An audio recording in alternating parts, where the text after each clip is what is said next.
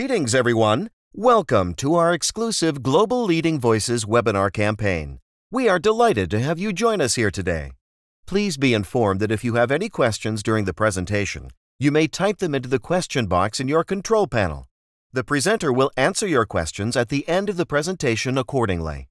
Now, without further ado, we will turn the time over to our presenter, who will begin shortly. Good day. This is Gary Sikich. I'm a principal with Logical Management Systems. And today's webinar, we're going to talk about the role of corporate leadership in educating employees to risk management and resiliency. In order to give you a little bit of a background, I will explain my background and experience. I've been doing risk management, crisis management, infrastructure protection in all aspects of planning and wargaming exercising for a long time, over 28 years. I've authored 4 books. On the screen you'll see that there's 5. One of the books has been translated into Spanish. Generally, these are available on Amazon, Albris, Barnes & Noble, etc. The latest book was Protecting Your Business in a Pandemic, which focuses on not so much the medical aspects, but on how to protect your business if your business is affected by employee absences, etc., and demands and whatnot.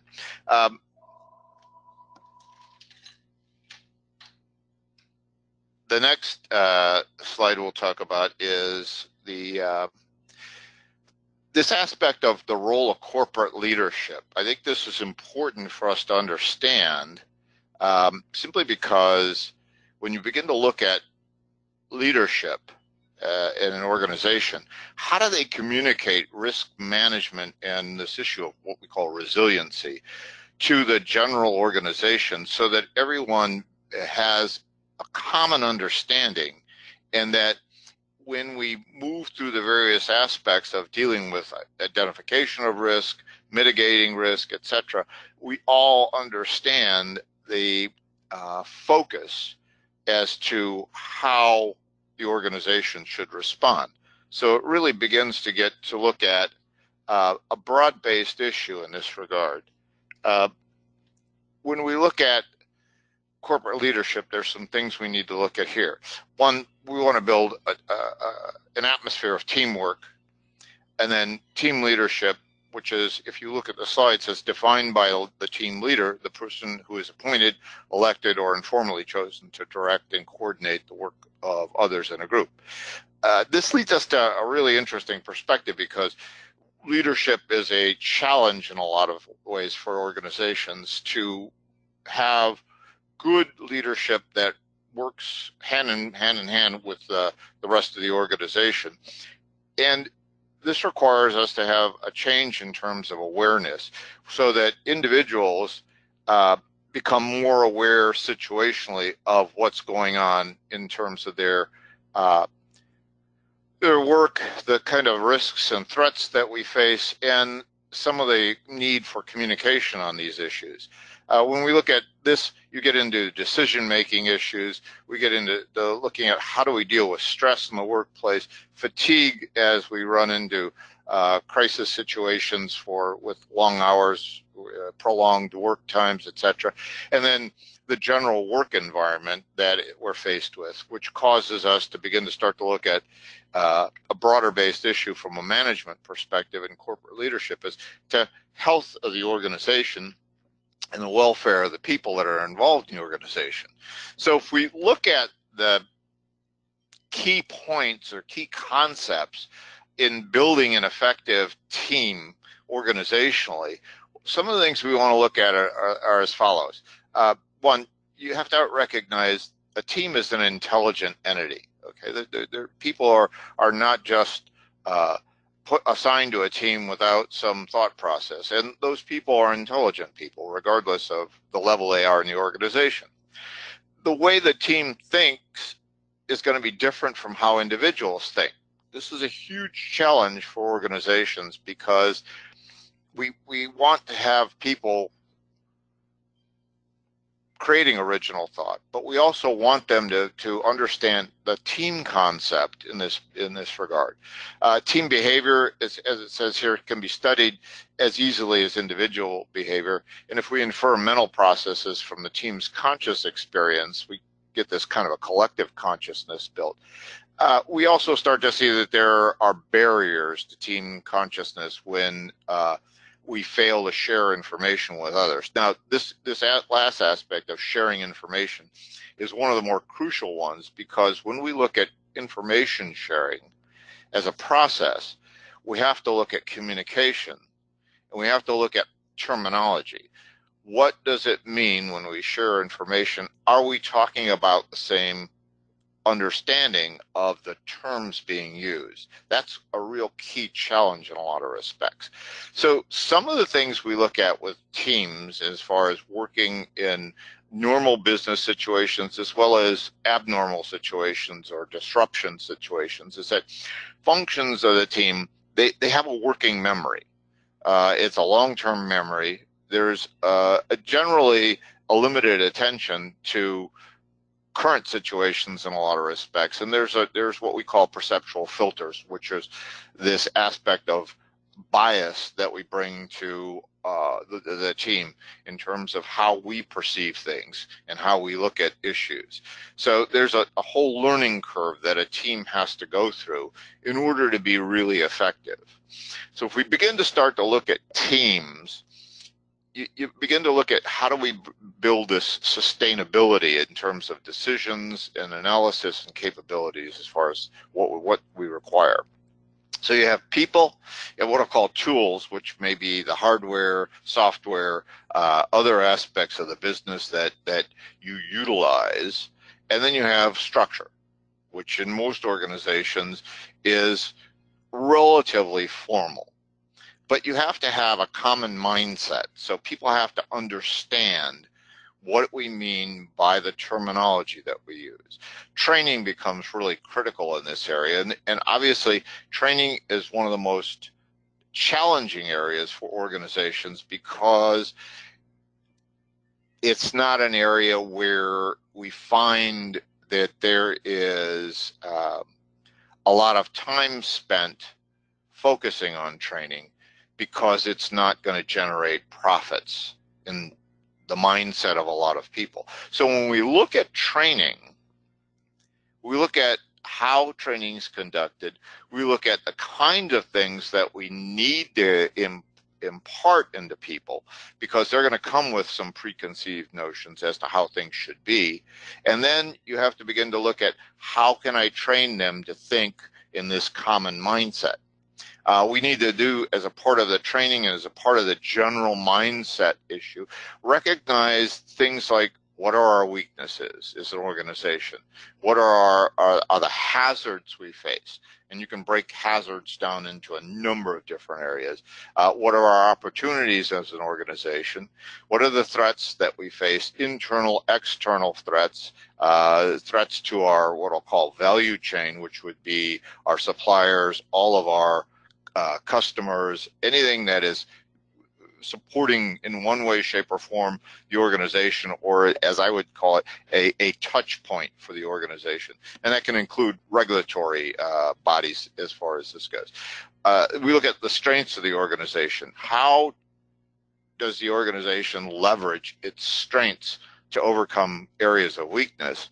And then when we look at planning, we have to look at what are the planning constructs? Are we developing plans specifically to meet a regulatory requirement, or are we developing plans that not only meet a regulatory requirement, but also will work within the context of our organization and other organizations that we come into contact with as we do our business operations? This leads to a challenging area, which go back to the situational awareness issue, what I call active analysis. So in a lot of respects, we have to look at continually analyzing situations that present themselves as a potential risk or a threat or a hazard to the organization.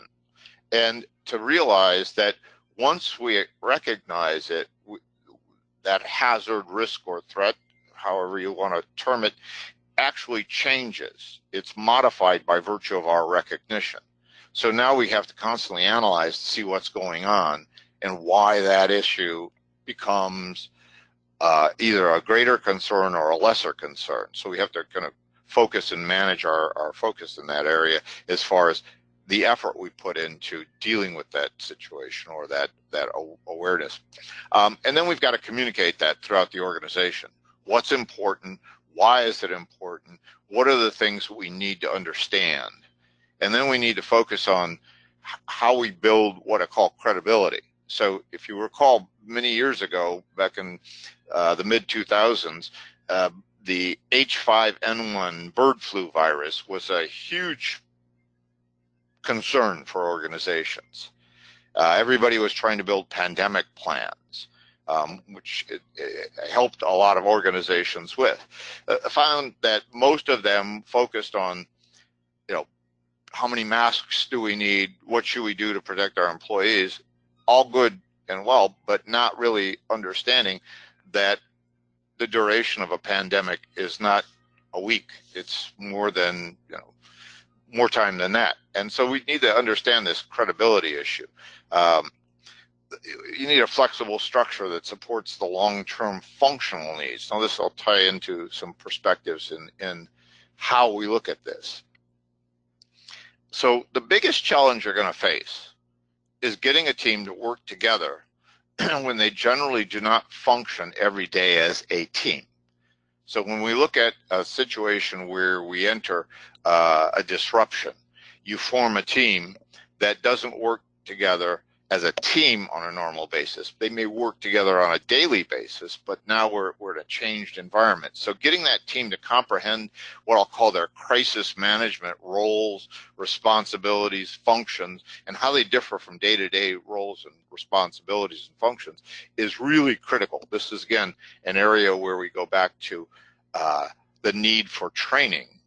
And if you look at this slide, we talk about some areas. And if you look at my slide at the bottom right side, there's a book by a gentleman called Gary Klein, K-L-E-I-N. It's called Sources of Power, How People Make Decisions.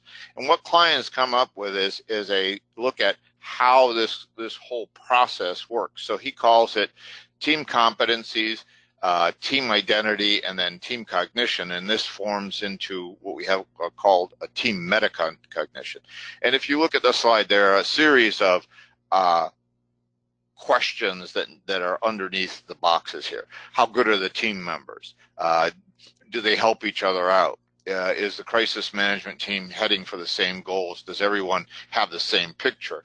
Who's taking responsibility? All these are questions that need to be addressed before you enter in their crisis situation or enter into a situation of disruption. And these can be applied on a day-to-day basis as far as the role of crisis or leadership, their role in educating and guiding employees. So once we started to communicate along these lines, we start to see that there's a greater back and forth flow of information that can help with a lot of evaluations and whatnot.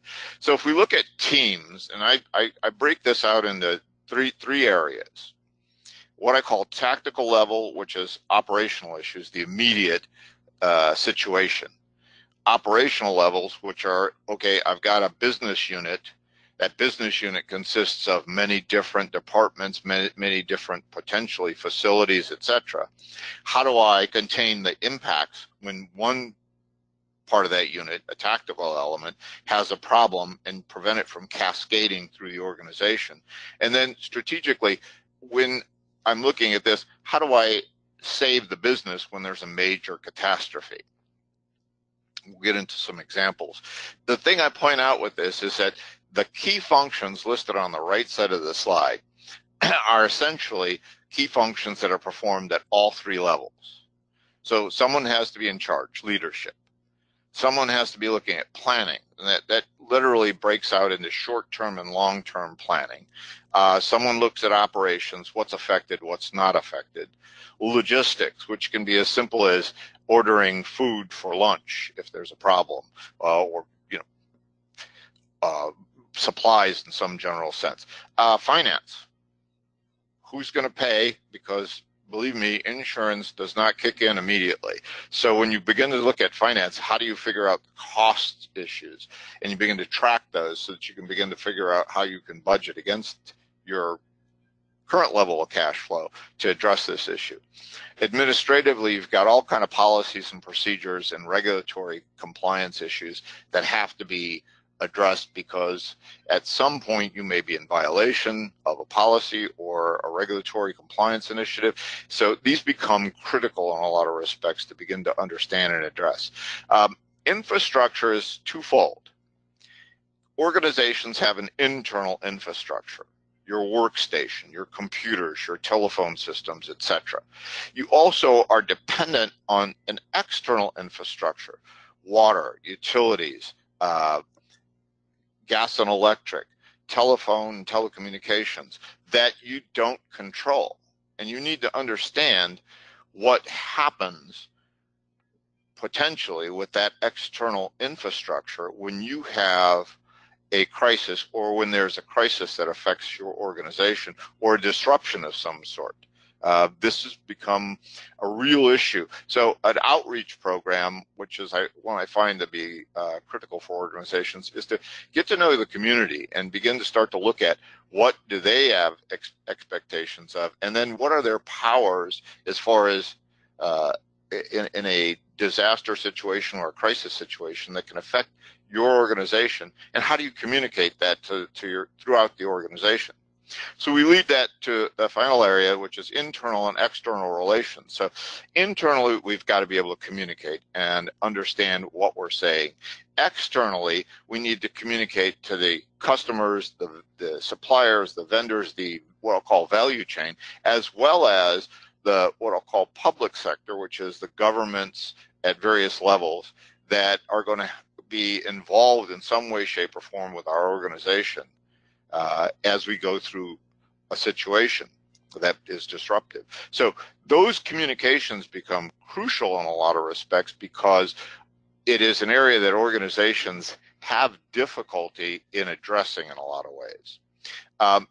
So what I'll lead now is to look at three areas where the corporation, the corporate leadership, has an ability to influence how people understand and conceptualize risk and whatnot. So let's start off with a look at the far right side says the sphere of responsibility.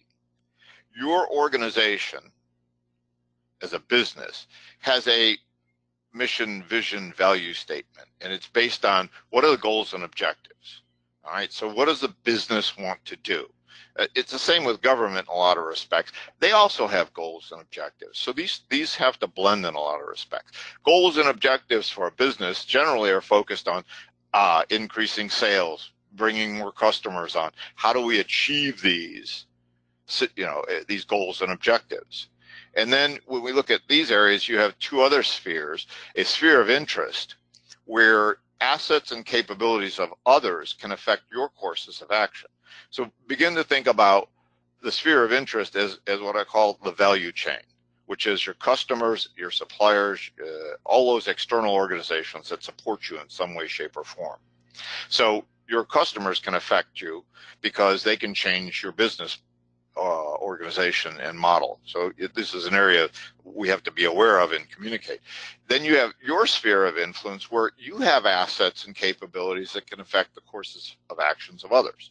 So if you have a situation where you're supplying a customer with a product and there's a problem, that customer's now got a problem, and you have to be able to communicate with them in order to bring these together. These overlap in a lot of respects, so that there is this need to bring these together in a cohesive form that allows us to continue to have good communications and understanding, especially in the area of risk and risk management.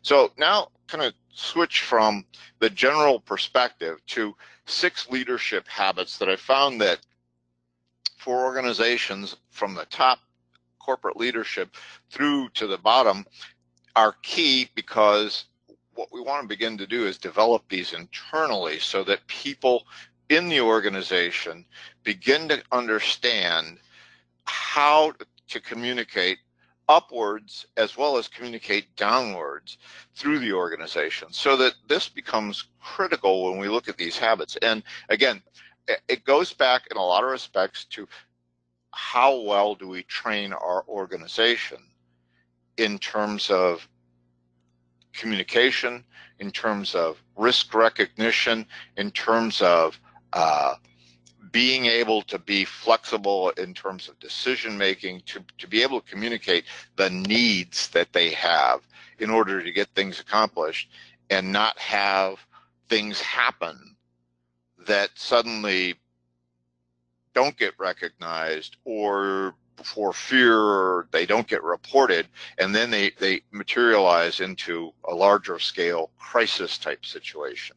So these leadership habits become really critical in order to bring the organization to this kind of, as I said, a common understanding.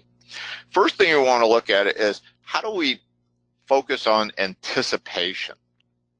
And this is, as the slide says, leaders lack peripheral vision. That's not to say all leaders, but this is a general statement. We get focused. We get so focused on an issue that we don't see things that are ambiguous, such as signals that things are not as they should be. So when we look at issues today, we begin to start to look at the uncertainty issue. How do we anticipate? Look for the game-changing information. Search beyond the current boundaries of your business. Look at the things that are potentially going to impact your business that are not directly related to your business. Need to build what I call wide external networks to help you scan the horizon better. Those 3 points, I think, are critical as we look at the current worldwide situation. We've got some major issues that we're faced with. Yesterday, the British defeated the latest attempt by the Prime Minister to get a Brexit agreement. So now we're faced with this tremendous uncertainty, and we begin to start to look at what could be the collateral damage of a Brexit that doesn't have some sort of a defined, staged process of leaving the European Union. And you get tremendous potential confusion as a result. You could take, for example, also the issue of just in general, the considerations of uncertainty on a number of worldwide issues. You've got situations in Syria, Iran, Saudi Arabia, India and Pakistan recently, North Korea, United States. I could go on and on and on, because this is an area that has got a vast amount of potential for disruption for organizations. And it also presents for organizations a lot of need to develop what I'll call an intelligence gathering process, so that you begin to start to get information, you begin to create a mosaic, a picture, and then you begin to look at how do I manipulate that picture as new information comes in, and how do I communicate that through the organization so that we have uniformity. So anticipating is an area that is critical to organizations, because they become less vulnerable to situations that are outside of the norm, if you will. The second area is to begin to look at this area, which we call critical thinking. Critical thinking is always a challenge in a lot of respects, because there are a lot of management fads. There are a lot of herd-like behaviors and beliefs. You could kind of read through the slide here, it talks about all these things. What I've found is that when we conduct like a business wargaming exercise with organizations, is generally we start off on, we'll give them a situation where there's a disruption, and I pretty much tell them, I said, look, the issue is not will we be able to mitigate this situation. The issue is that you will either mitigate the situation or you won't be in business. So it's a given that the problem will eventually be solved. But when you begin to think about thinking critically, you begin to have to look at, are we so focused on a direct problem solution path that we create more problems as we go to solve the one problem that is prominent? So when we start to look at these, there's some bullets at the bottom here. Reframing problems to get to the bottom of things in terms of root causes. Highly critical to do that. Also challenging because root causes are generally not easily determined.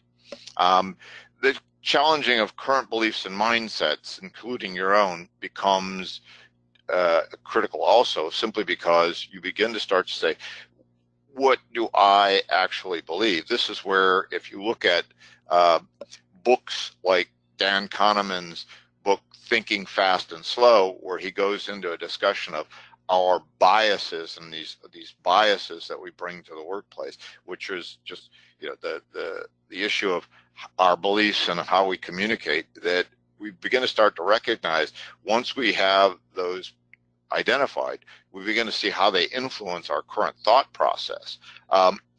This uncovering of hypocrisy, manipulation, bias in organizational decisions, it's an area that is hard to deal with, simply because we have to look at how are people thinking, and we begin to start to look at, are they discounting the issue of hypocrisy, if you will, the bias.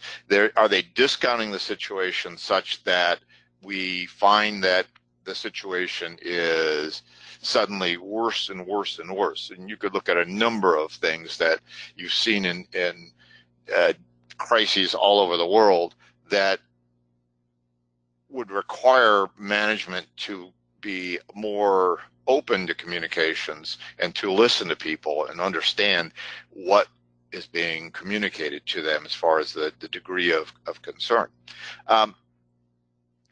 Challenging area here, interpreting things. We're faced with a lot of ambiguity in today's world. I mentioned Brexit. You could go back and look at the ambiguity that we see in just on a day-to-day basis. What's the price of gold going to be at the end of the day today? What's the price of oil going to be at the end of the day today? Is climate change a reality, or is climate change just something that we're uncertain of? Do the scientists really know? Does anyone really know what Mother Nature is going to do and how climate change is going to affect us? Do we really understand some of the things that are going on? Ambiguity in terms of areas. Recently, there was an article I just read that was talking about the change of the magnetic North Pole, that we've had a slight change in magnetic North Pole. It caused a bunch of problems for navigation for ships at sea and whatnot, because GPS systems had to be reset. So very quickly done as far as a response to it, but in fact was that this is still an ongoing issue. What are these things and how do we deal with them? So how do we look at getting a good solution without jumping to the wrong-headed conclusion towards a solution that may not address the issues that we need to focus on? To be good at this, you have to do things, like I said, seek patterns in multiple sources of data. So this is that creation of a mosaic, if you will. Encourage others to do the same. Get them to think along the same lines. This is challenging for organizations because people perceive things differently at different levels in organizations. Question the prevailing assumptions and test multiple hypotheses. This is where I look at regulatory compliance and planning that's being done to meet regulatory compliance, that you suddenly find, are we out of the regulatory compliance spectrum and into a new area that is something that's going to change our prevailing assumptions because it's unique. So you could look at a number of issues that will change how we think and how our plans are tested, if you will, or validated. Doesn't mean that your plan may be bad, doesn't mean that you've miscommunicated to your employees, and doesn't mean that corporate leadership is wrong. It means that the situation is such that we have to reinterpret things on a constant basis in order to be, as much as we can, ahead of situations that occur. Then we've got to literally make a decision. What I call analysis paralysis, which is that organizations have a tendency to continually analyze without getting to the point of making a decision. So we have to do some things in terms of decision analysis and decision making as far as things go. You have to carefully frame the decision in order to get to the crux of the matter. That's critical.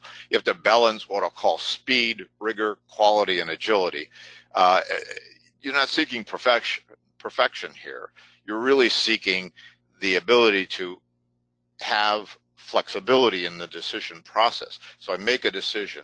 I want to be able to manage that decision to get to where we are in a better position and people are communicated, and then look at where the decision lies based on what we've done. So as we look at changing based on the decision, we have to look at the situation changing that requires us to continually move about the decision that we've made. So we kind of have to massage it as we go through. To take a stand, even with incomplete information and amid diverse views, we really need to be focused in this area. And then we need to be able to say, this is the direction we're going. Here's how we want to get there. And these are the things that we need to accomplish. So if you think about deciding and then the next step of aligning, if we take the situations that have occurred where we had major catastrophic events, the focus of organizations has been to try to get back to a normal state of operation. The reality is that you will never be at a normal state of operation as you were prior to the event happening, prior to the change occurring. You're going to be in a new operating normal, which changes how you work in a number of ways. So we'll take an example from September 11th, 2001, when we had the World Trade Center event, the Pentagon, etc. One of the things that the new chairman of General Electric, Lee Imelt, who came in, said that in an interview, he said, I had 2 buildings my company insured run into with jets that had my engines on them, that my board of directors said, well, in addition to all this, you still have to meet your goal of building the business and getting an 11% growth. Now, what did that require? A lot of what we've just talked about here. He had to align and realign so that he could actually make that work and get to his corporate objectives. They were able to do that with realigning a lot of the business and things. But you have to look at these aspects. Understand what drives other people's agendas, including what remains hidden, because people always have some back issues that they don't want to express necessarily. Bring tough issues to the surface when it's even when it's uncomfortable. There are a lot of times we have to look at dealing with a lot of uncomfortable situations and how do we communicate those to the organization. So this is where corporate leadership really becomes put under a lot of stress and is in need of being able to communicate effectively. This issue of risk tolerance, I think, is one that's interesting because we hear a lot about it in the ISO standards. We hear a lot about it in literature today. Risk tolerance. What does risk tolerance actually mean? How much risk are you willing to tolerate? And in a lot of respects, we have to look at how much risk tolerance is directed by risk avoidance, by conservative risk approaches, etc. So this ability to align an organization and align the individuals in the organization to understand these issues really begins to get us to begin to look at how we communicate and how we build that organizational mindset. We have to learn.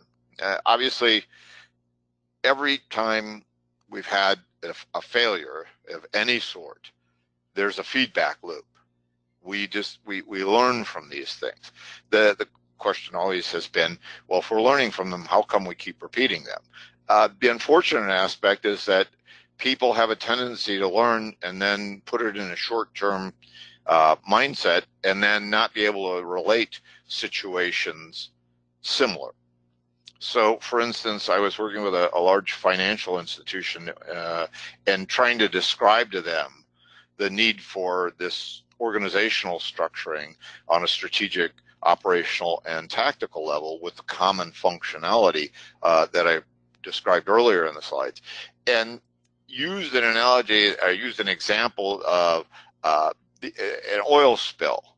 And they said, oh, we're not an oil company. We don't have that issue to deal with. I said, no, you're a financial institution.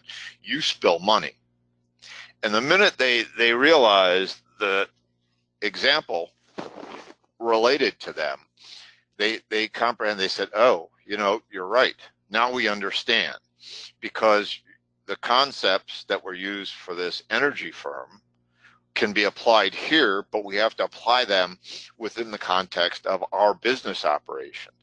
And so once they started to do that, they began to get themselves focused and began to get the organization to work on a kind of mutual understanding at all levels. So we look at things that we need to do in terms of learning, exemplify and encourage honest, rigorous debriefs to extract lessons.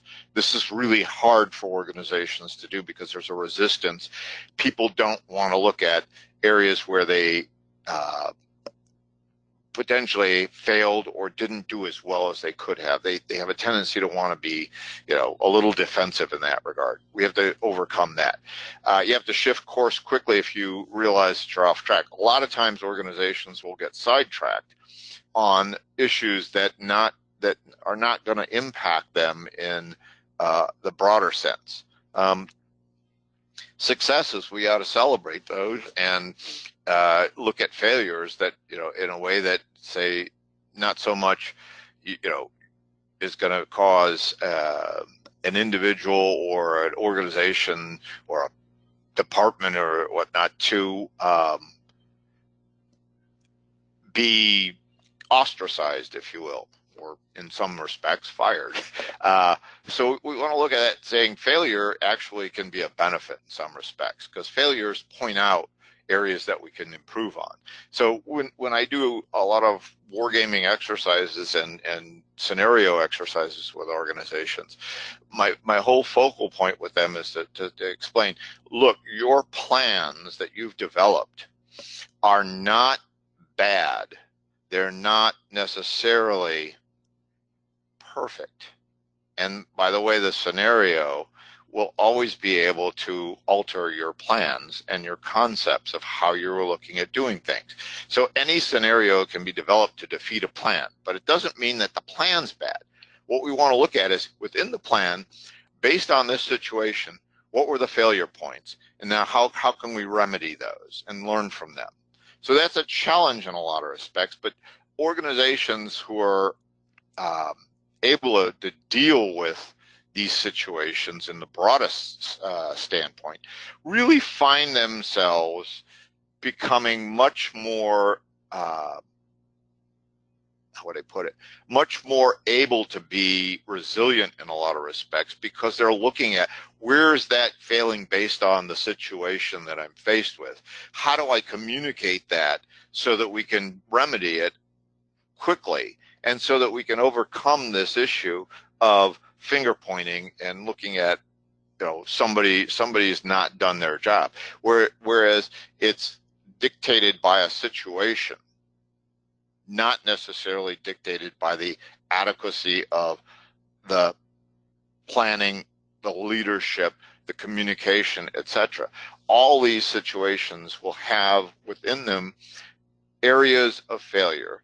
And leadership, one of the critical aspects of corporate leadership here, is to overcome those fairly rapidly and to get people to understand things are not necessarily perfect, but they're moving towards a quick recovery on a lot of respects. So this last slide here, when I look at this, I thought it was an interesting slide to put in because there is a lot of,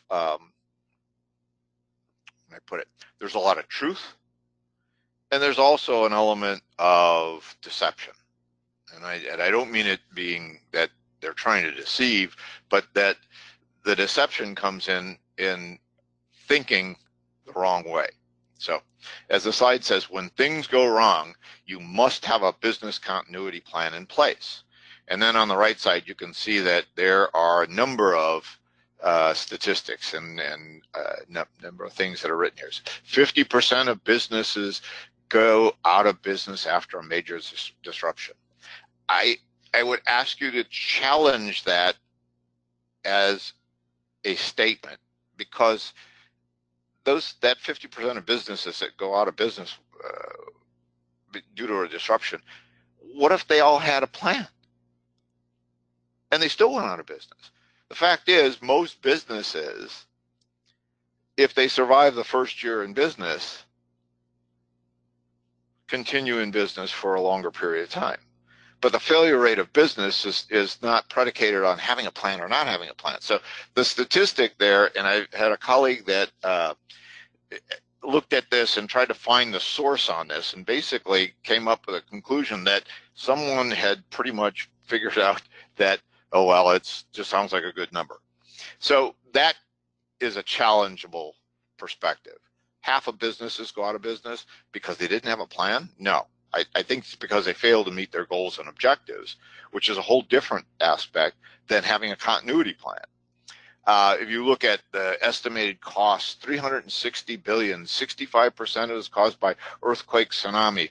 U.S. lost more than $40 billion. The world, Asia, $250 billion, $40 billion. Floods in Thailand, $210 billion. Yeah, these are all dramatic numbers, and they mean something, but they don't necessarily mean that having a plan's going to prevent them from happening. A plan will not prevent an earthquake. A plan will not prevent a tsunami. A plan will not prevent workplace violence. A plan will not prevent explosions, fires, etc. So when we look at these potential disasters that we're faced with, the ability to communicate from a corporate leadership standpoint is to really have a focus on putting in place a mindset that allows us to utilize planning and planning concepts that give us flexibility, that make us more resilient, make us quicker to be able to recognize situations and to be able to respond to those situations. So this issue of planning doesn't necessarily guarantee success. Think of how many businesses build a strategic plan. It says, this is where we want to go, our corporate goals and objectives. How do we get there? What do we do? How do we deal with achieving these things? Well, recognize that a lot of things happen during the course of achieving those. A lot of disruption. So those are the things that I think we need to begin to understand. And the leadership role, as far as a corporation, has to be strong. They can't divorce themselves away from the organization. They have to become part of the process of building this capability. So I'll conclude with, hang on, right there. Okay, I'll conclude by turning this over back to our moderator. We've got about 15 minutes left on the time frame here, so we'll open it up to questions and whatnot, and let let you ask and see what we can answer. Thank you, Gary, for this informing and great presentation. I want to inform you that PCB provides training and certification services for ISO 31000 Introduction, Foundation, Risk Manager, Lead Risk Manager, and also the Transition course. A certification in the above-mentioned courses will portray your dedication in implementing and managing risk management processes and frameworks, and most importantly, you will be part of a recognized professional network. Now, we'll go ahead and take some time to answer some of the questions from the attendees regarding today's topic.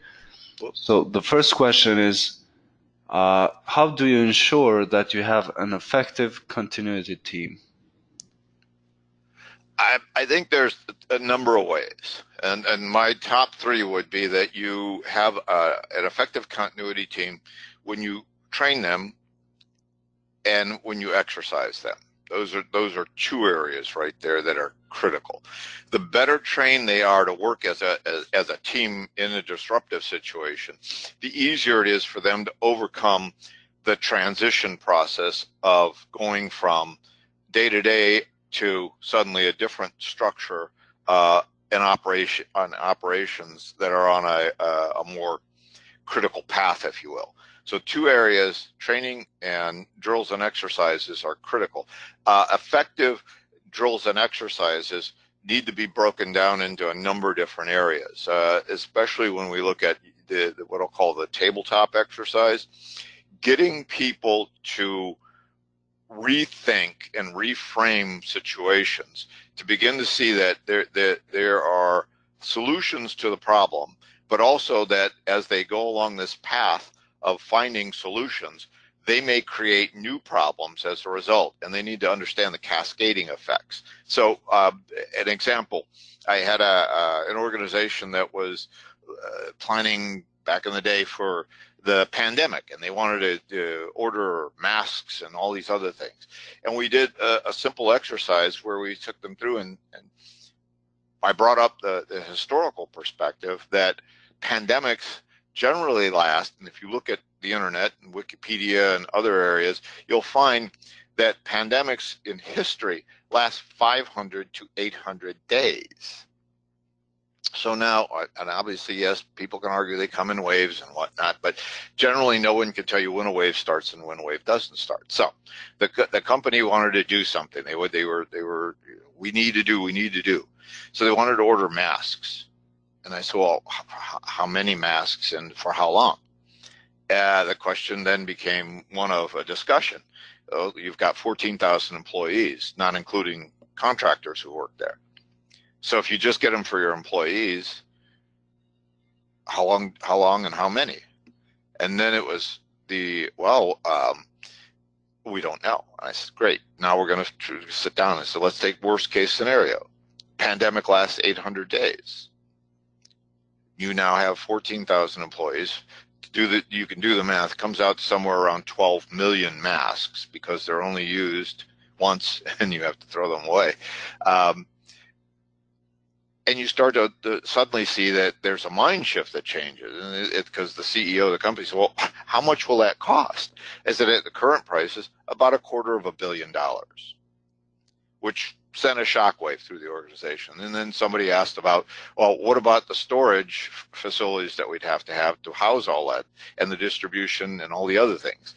And then, as I explained to them, I said, and because of the government, they have this power called eminent domain. They can come in and take all those for the greater good of the community.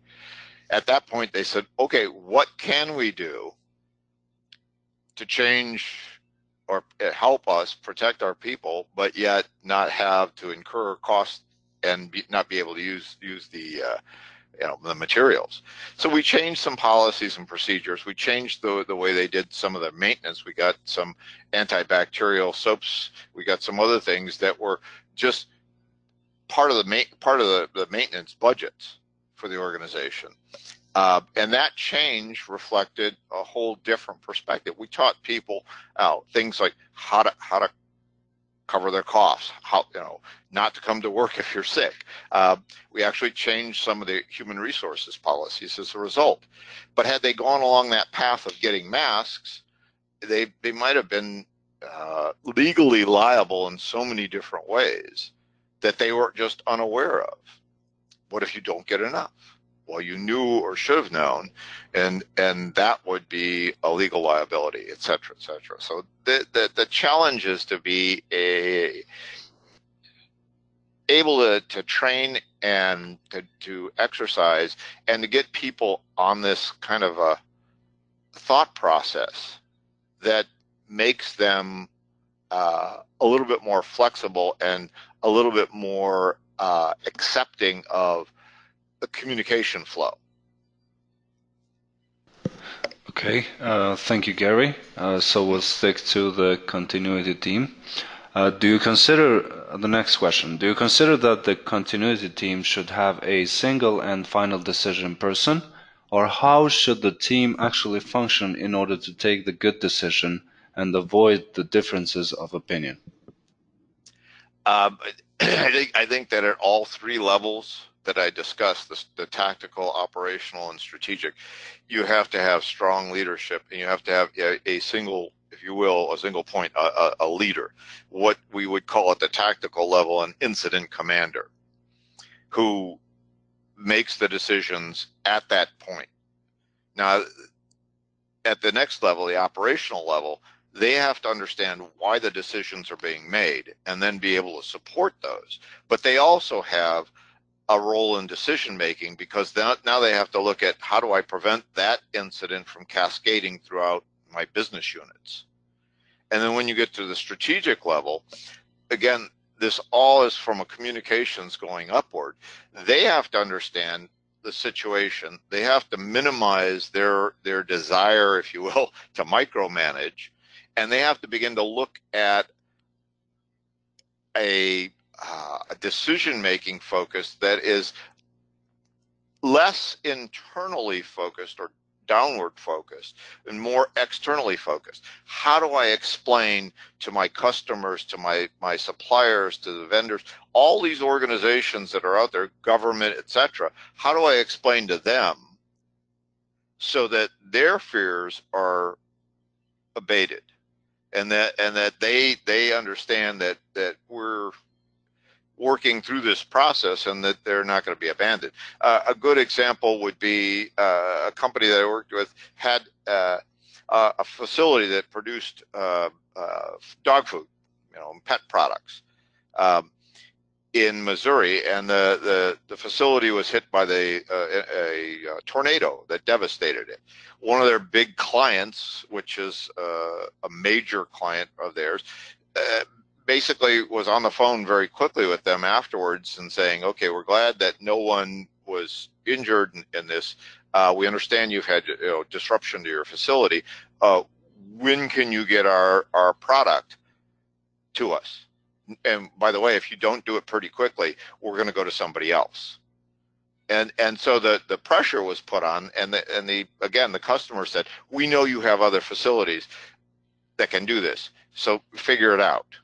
So what this company had to really quickly do was go in and make up the lost production at other facilities in order to keep the customer happy. The customer was, how would I put it? They were demanding but fair in how they approached this, because they actually facilitated a lot. They said, we'll help you with transportation and other things, because that's one of the things we have available. But you have an obligation. You have to figure out how to meet it. So they shifted around a lot of production in order to be able to do that. And I think that's where this leadership aspect comes in, because suddenly you're going to unaffected facilities saying you've got to do change, and we got to do this differently, and they have to do a quick turn to change their operation around. So it's this ability to have flexibility and to be responsive. But again, at those three levels, each has a slightly different focus. The critical element is the ability to communicate and have people understand what it is you're saying. So the terminology issue becomes crucial. Thank you, Gary. Actually, we're getting a lot of questions for this very interactive session. So another interesting question is, how about changing roles in exercise scenarios, like having the CEO working as cleaning service and vice versa? So to make everybody aware of the importance of all processes within the organization. I think that's an admirable thing to aspire to. It also gives the organization an opportunity to get a little bit more of a comprehension. I've seen it where we have had organizations that have done this, and they've worked their way through processes. If again you go to the slide I had on the tactical, operational, and strategic, when you're at the strategic level and you're sitting in an office far removed from the incident and you're listening to somebody who's there on the incident scene, you don't want to try to tell them what to do. And you want to have a strong leadership at the incident area, the event area, if you will, that pushes back on suggestions from leadership in that regard and tells them exactly, why don't you go do this versus telling me what to do here, because I'm in the situation, you're far removed from it. I agree that this ability to kind of bring them down to change roles is really valuable in a lot of respects, because it allows them to get an appreciation for the kind of things that the people are facing in those roles. Now, that being said, you have to understand also that there's a certain amount of bias that comes with these.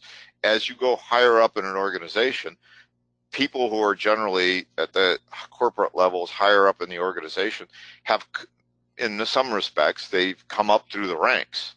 So they have that perspective. And what the problem they face is that they are not there in the ranks currently. They understand it from when they were there, and it's getting them to understand how it is now, not how it was. And so that's a real challenge. But I think that's a great suggestion is bringing them in and having them do. The other aspect is, generally we try to have 3 levels. You have a primary position holder, an alternate, and then a second alternate. The reality is, and this is always a challenge, is that when you're doing an exercise, everyone wants all the primary position holders to be there. One of the things I like to throw in is to say, no, your primary position holders, what's your travel schedule? Where are you at? What are you doing here, here, and here? You're out of town.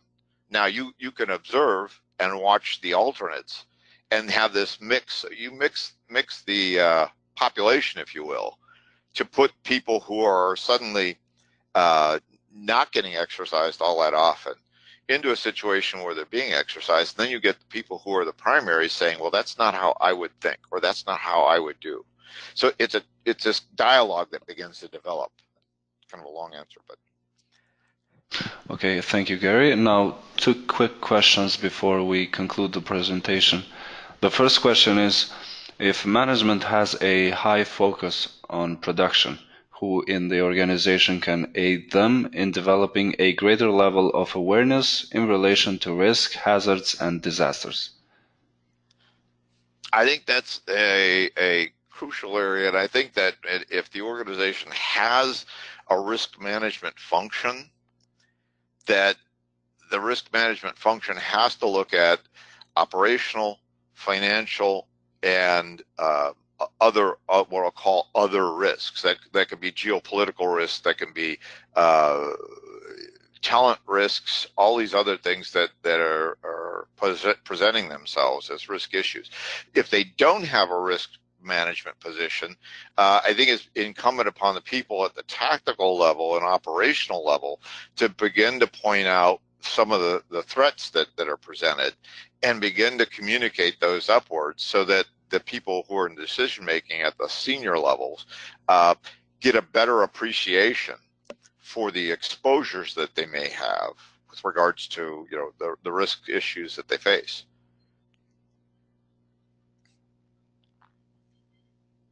Okay, now to conclude the presentation, another short question. How do you communicate risk management to employees when there is no management commitment and top management seems not to understand the concept of risk management and stakeholders analysis? I guess that it's what do you put it? That's very difficult in terms of how you communicate that. The process of maybe going through some case studies to show similar situations, getting management to buy in is so crucial to the success of any risk management, business continuity, disaster plan, etc. Because if management doesn't buy into the concept, all your efforts will be wasted. And you can look at trying to explain them regulatory compliance and all the other things. They have to understand that there is a personal impact to them if something happens. They can't be so insulated from the business that they don't see the risks, and they cannot be allowed to how would I put it, discount risks. So they have to be brought to a level of awareness, and I think that's a real challenge. Getting them to participate, or even as observers of an exercise, whether it's a tabletop or an actual full-fledged exercise, is something that is extremely challenging. The other thing is that you have to understand, or you have to look at the corporate culture and find out from the cultural standpoint. And this is an area I find challenging, because culture is so broad-based. You have corporate culture, you have then national cultures, you have all these things where you see that the culture affects how they do decision making. And in places like Asia and the Middle East and other areas, for an underling to bring up an issue is a challenge, because how do I do it without embarrassing the boss? And how do I make the boss understand the criticality of it? So a lot of these things become challenges to deal with, and I would tell you that in a lot of respects, having an outside consultant come in and explain some of these is a way to overcome the issue of how do I internally communicate this without causing problems. Thank you, Gary, again for this great session. Always a pleasure having you back. And thank you everyone for attending today's webinar. I would like to let you know that this webinar will be recorded and posted on our website as well as on our YouTube channel together with the slides of the presentation. For more information about PECB or upcoming webinars, please visit www.pecb.com. Thank you all and have a great day.